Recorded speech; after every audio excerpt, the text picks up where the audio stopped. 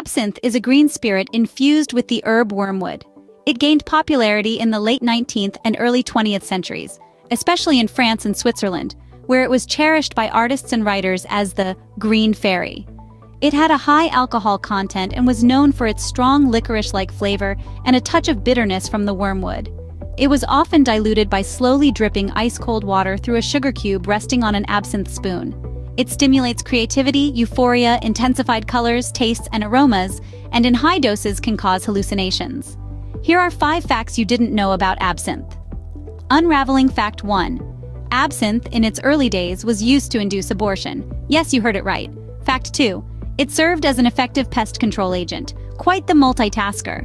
Fact 3 reveals that a key ingredient of absinthe was an essential oil, which was later outlawed in the early 20th century.